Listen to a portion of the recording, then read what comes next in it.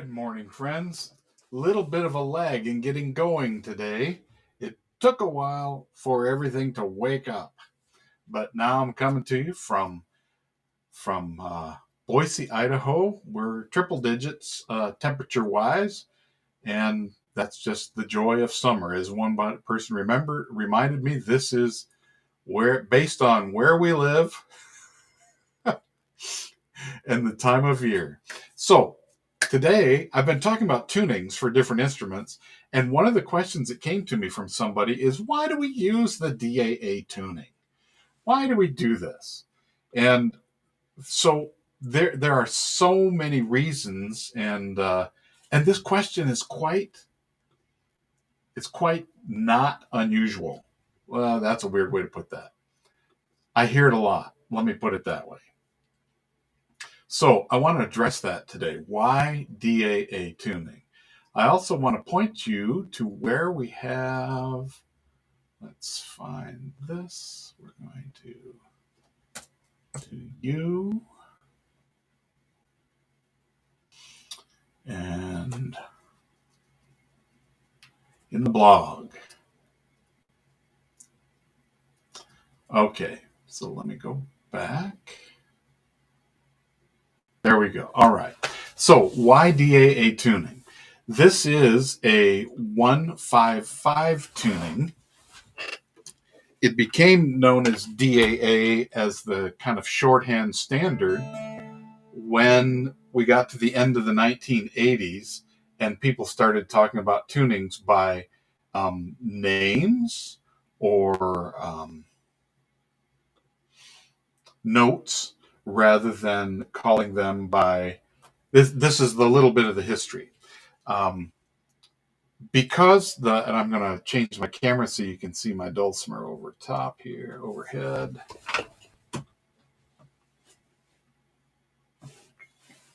And I think there we are. So this is my mountain dulcimer, the one I built first back in 1980. And you can see it doesn't have any extra frets. It has the traditional diatonic fret layout. 1, 2, 3, 4, 5, 6. There's no 6.5 fret. 7, 8, 9, 10, 11, 12, 13, 14, 15, 16, 17 frets. Depending on where the strum hollow shows up, some instruments stop at 14 instead of 17. But this one was designed so that I could have 17 frets here. And the traditional way that things got talked about comes from before there were frets that went all the way across the fretboard.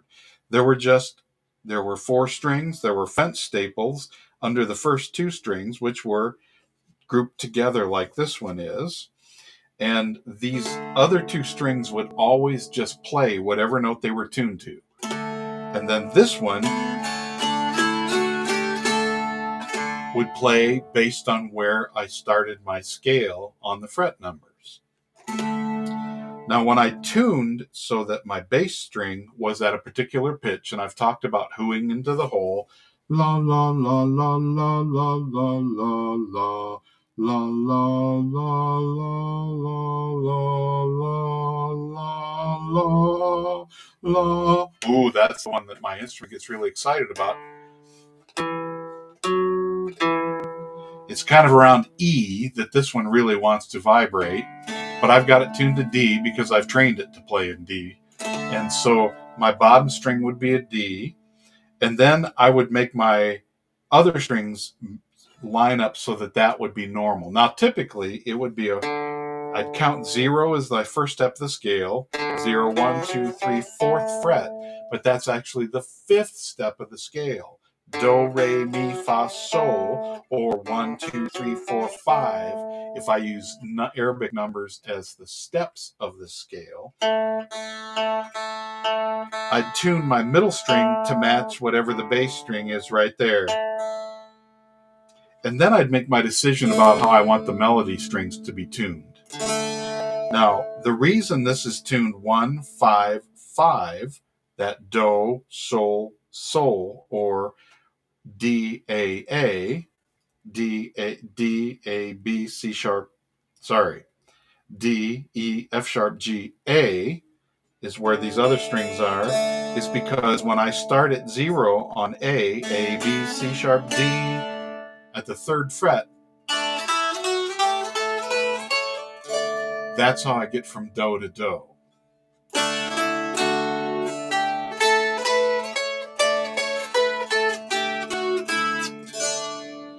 And when there are no extra frets on the instrument, that's the only way I can stay on one string and play the major scale. If I start on 0, I get this te do, or the flat 7 do. If I'm starting here, I'm playing A as my first pitch. A, B, C sharp, D, E, F sharp, G natural, A. That's actually the Mixolydian scale. And there is no way for me to play that G sharp. It doesn't show up on the instrument right now. These strings are the same on the middle and the melody, so there's no place on the middle string to go pick out that note. And the D scale on the bottom string only has a G natural in it, so there is no place, no possible way for me to play the A major scale or Ionian scale without a 6.5 fret unless I really bend.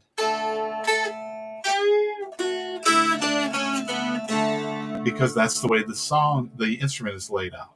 Now, when I do play that A scale, my drone doesn't quite line up. So the reason that DAA becomes the standard when we've chosen D to be our standard, which is the other piece of what happened at the end of the 1980s,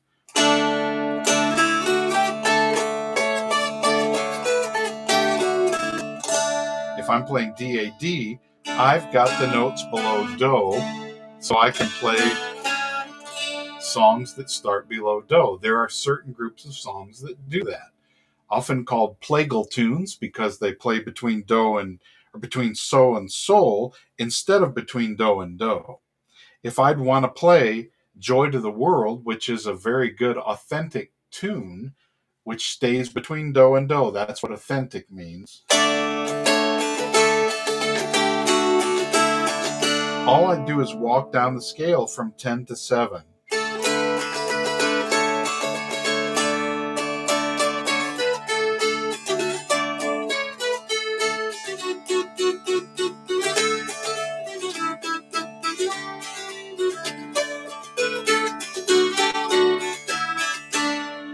So that lays perfectly there. But if I wanted to play Happy Birthday in the same place, let me see what happens.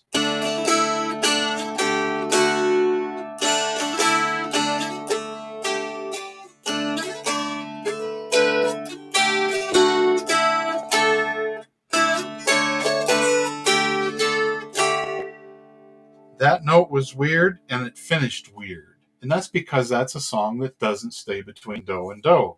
It starts on sol.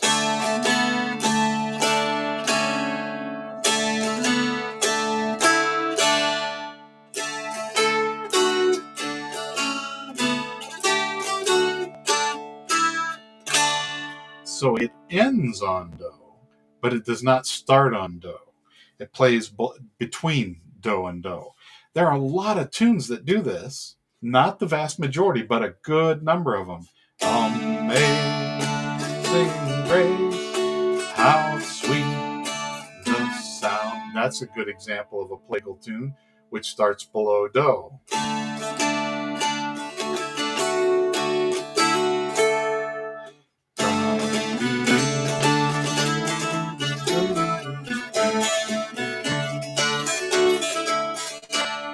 Holy Manna is another one that does that. Angeline the baker, Angeline I know, should have married Angeline 20 years ago. That's a plagal tune. That we now heel for heel and toe for toe, on the round and round we go, all for Mary's wedding.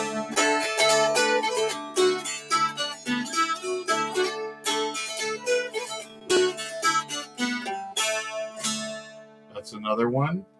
There are a lot of Scottish tunes that do this. The little lilt in the song I sing, there's laughter and love. So if I'm playing with a noter,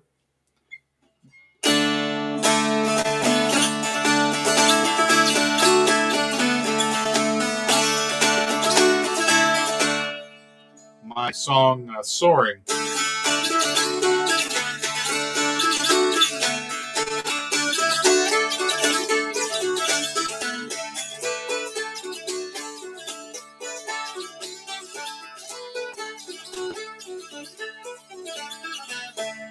I can play all in the melody string because of the tuning. So that is the first thing. The tuning permits me to play the melodies of songs that are authentic and plagal in two different places without retuning. And in fact, this is the only way I can do that and have my drones line up. Now, the other thing is, the other characteristic of this tuning is my noodling position. A noodling position is a way to mechanically find harmonies that are going to sound nice. So if I play my melody at the 3rd fret, which is D, starting the scale, and I put something on the bass string 1 fret toward the nut, so 1 fret lower,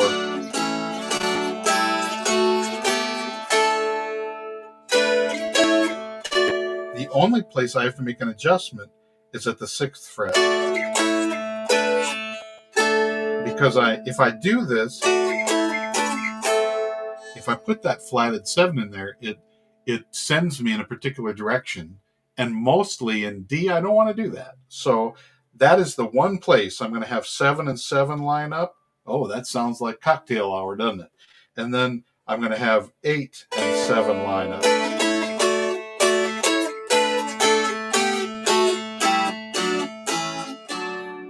Otherwise, I can get this beautiful harmony, this very sweet,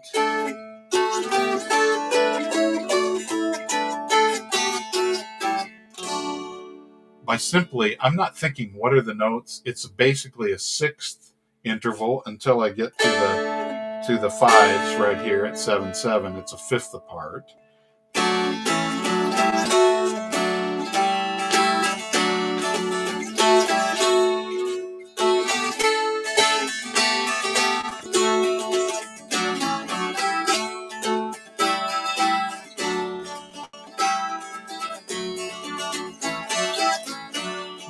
Così che lei Africa.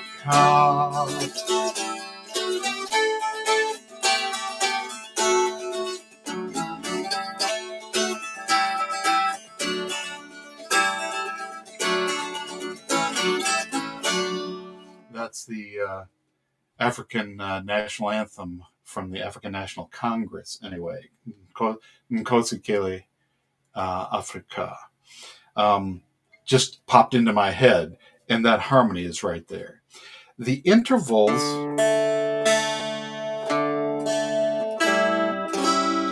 allow me to play very tight chord shapes. So a song like Abide With Me,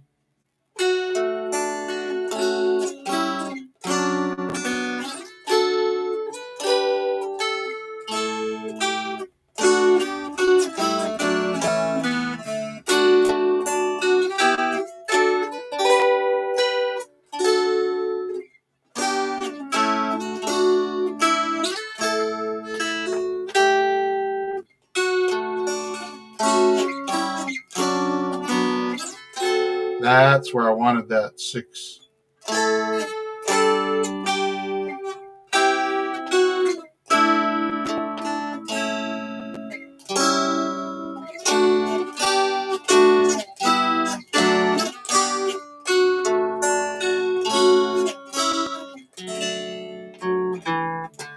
So it lets me play things like hymns with very tight harmonies that are very rich and full and not dispersed. In a DAD instrument, I'm often playing harmonies that they go outside of the octave to get the extra note. By definition, if I play D, F sharp, A, I'm as tight as possible.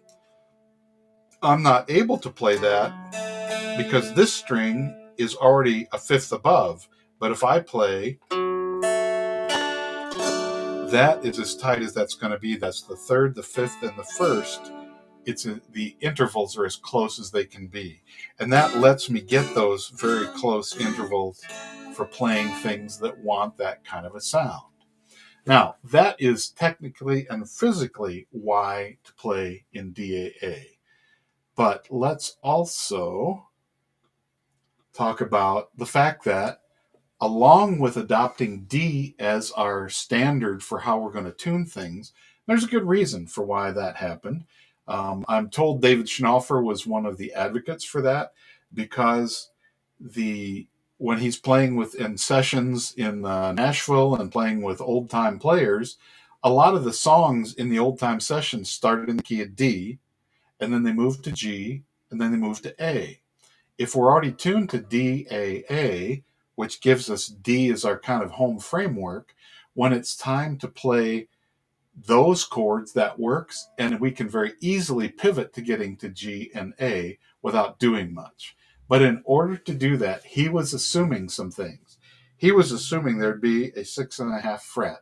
He was assuming a DAD tuning and the use of a capo, which on chromatic instruments is very predictable. Every time you move the capo, what you're essentially doing is making the neck or the length of the string shorter, so you're just raising the pitch and everything else that happens. On a mountain dulcimer, you're doing the same thing, except you're not only changing the pitch, but because of the string or the fret layout, we're changing the mode as well. So it's not an automatic one-for-one comparison. There's a little bit of mental fine-tuning that goes into the use of a capo. That said, it makes the mountain dulcimer with a 6.5 fret tuned DAD very flexible for playing with other people. And that's what he advocated, and a lot of people did it. And so much so that there are some people that only know DAD as a way of playing the instrument, and they can't fathom why there would be another way. There is a lot of confusion when trying to play DAD, however, when you're starting, because you're looking for those notes that go below do for those songs, and you have to leave the melody string and go to the middle string to get those notes in order to play. Or you have to pitch the whole thing up an octave, so now you're starting at the 7th fret to go up to 14, and you're getting your notes below do on the melody string. And the people that I've worked with who are beginners find that very confusing. So for the purposes of teaching, many instructors start with this tuning, the 155 tuning, the DAA tuning, because so much can happen on the melody string without having to leave it, especially if you have people who have some situations where playing with a single finger is going to be their only way of playing. They're playing either with the thumb, the side of the thumb, their finger, or a noter. There are many kinds of noters. I'm teaching a Galax and more traditional noter style class right now. We just finished our 2nd week of that class, and we're discovering all the music that can be played this way. And people who have been introduced or indoctrinated in DAD tuning are often confused by why we would need to do this, because so much other music can be played in 158 tuning. It's perfect. Why not? Well, the way the dulcimer is traditionally laid out, it makes it very accessible for playing a lot of music, and very accessible music, especially when people don't understand music. And a lot of people who come to the dulcimer are people who've had a whole life of something else. They sometimes have had musical background, but sometimes haven't. Often have a feeling of inadequacy, sometimes even shame, because of what their previous experience with music was. Either somebody told them they couldn't sing and they should just mouth the words and say watermelon in the choir, or because they gave up on whatever their musical instruments were when they were kids, in school, pre-high school, or during high school. They played through college and then life intervened. Now they're coming back to music, and they're often feeling like they're behind the 8 ball or behind the times because they don't remember everything, and they wonder whether they can do that.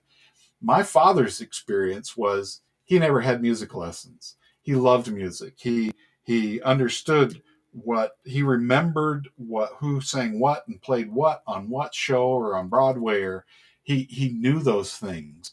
And he appreciated music, but he never thought he could make it himself other than play the radio. That was his line. I could play the radio. He played my dulcimer and started discovering he could make his own music. And it tickled him. He built two after playing mine, and he would play it as something for him. So it invigorated the creative side of his life, and he chose this tuning, DAA tuning. So one of the reasons I advocated it is because it's accessibility and in honor of my dad. I'm going to keep doing it. I'm going to advocate that people do this. That's why there's a dulcimer pledge, which encourages people to retune so they can experience all the riches of their mountain dulcimer in its different ways of playing. It's got a historical connection. The songs are laid out in a way that they can be very easily and accessibly played, and the chords are very rich and full and easy to find.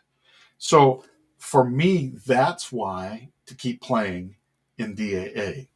The argument that some people make is, well, our club plays or my group plays all in DAA, or we all play from the same book. There is the wisdom and the brilliance of what Stephen Seifert did with his Join the Jam books was create books for the repertoire that a lot of people in the dulcimer world learned to play. Some people knew that music before they came to the dulcimer. A whole big passel of us didn't know the songs that other people considered to be dulcimer songs. And so he gave us this resource. It's beautiful. Join the Jam. I want to jump in. He did it in two different tunings so that people tuned DAA and people tuned DAD could in the same jam play the same tunes at the same time, because you don't have to be in the same tuning. As long as you're playing in the same key, which in this case is D, you can be in different tunings. However, that helps you play. You can go to a jam session, and if somebody says this is an E minor, if you're in DAA, I'm just going to start playing my E minor chords. I could capo at the first fret, and I'm going to get something like what they're talking about. So I don't have to retune to play with people who are tuned to DAD, because I'm in DAA and I understand what its possibilities are. So the benefit of that gift from Stephen and Dave, I don't know if Dave Haas did a DAA version of his book. He's got one with a lot of those tunes that are in DAD. My new book for Hal Leonard is all in DAD or DAC because they wanted it to appeal to the vast majority of players. And so I didn't do arrangements for DAA because I was fitting within their categories. And sometimes that's where one of these questions comes from. The vast majority of people don't do this, so why should we? Well, the answers are the ones I gave you, as well as there are some places in the country where DAA is the preferred tuning. And that's not to be a judgment. I don't think we have to add more ways to shame and judge each other and say, well, you're doing this, you must not be as good as we, or I'm not as good as you because I don't do it the way you do. I don't think we need any more of that in our lives. There's plenty of that to go around. Find the tuning you like and play in it. When you get bored, change it. Try something new. And this one is just waiting for us. So let me share. If we go to Dulcimer Crossing in the blog, I'm right here at dulcimercrossing.com. I click on blog, and then I can search up here and say DAA in the little icon that says search, and it's going to show me why use the DAA tuning. And here's a whole blog post on why to use the DAA tuning. I'm going to put this into the comment section of and thank you for a lot of Dave's tunes are shown in multiple tunings. Okay, but not all of them. Got it. Okay. The keys of, yeah. And so this is where I talk about that again. Why use it? So, and several of our workshops, or several of our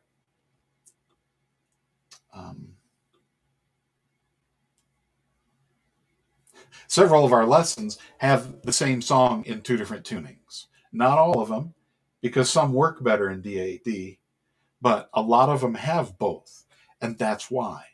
So on Dulcimer Crossing, we are honoring both that as much as we can.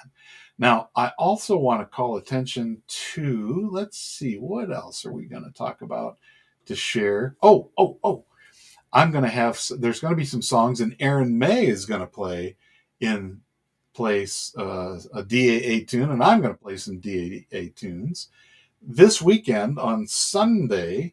On online concert thing, Aaron May and I are going to give our Summer in the Shade concert, and you're welcome to join us there.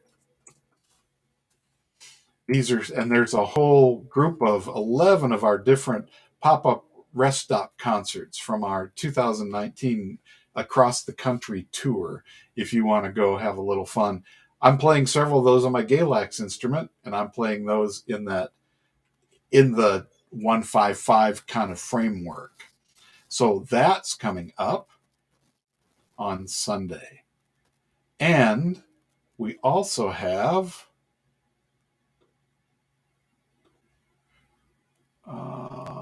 let's go here, let's go there. Yes. And tomorrow is our workshop with Patty Emelot. This is workshop week, and so excited that she's going to be here. She's from Looney's Fortune in Southern California. They play Irish music, and so she's going to focus on jigs, and this will be a hammer dulcimer focused workshop, and Aaron May and I will be there to do the mountain dulcimer translation, and she's got several tunes for us. This is the kind of thing that is a benefit for workshop and mentor level students of Dulcimer Crossing. You can, by using that link, sign up just for this workshop and get access to the workshop on Thursday, or if you can't be there then, the archive video that will be available afterwards as a replay. You can also, if you're a DIY member, you can also upgrade your membership just for this month in order to take advantage of that workshop.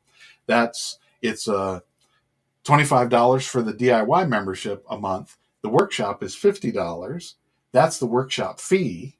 So you could just add $25 to your workshop and upgrade, and then you'll get the workshop for $25, and you can downgrade after that. So there you go. It's a good benefit. But just join us for Patty's workshop, and then the archive video will be ready after it gets processed. The one other bit of news is I will be out for a few weeks because I'm getting a new knee. I've been on the I call it the transplant list. It's actually the replacement. I'm having a knee replacement next Wednesday. So Aaron May has graciously agreed to be our host for the Wednesday live streams, and so starting next week for 3 weeks, she'll be doing that. There'll be a different topic each time, and she'll be letting you know what those are, and I'm very grateful. It's exciting to see what she did when I was on vacation and out visiting my sister. I'm excited to see what she's going to be doing this time, and I know that that's a benefit for you too. So thank you for your attention today and for exploring why we use the DAA tuning, and I look forward to seeing you when I am back in the saddle. And I just encourage you to keep playing. Keep playing. Keep playing. Bye.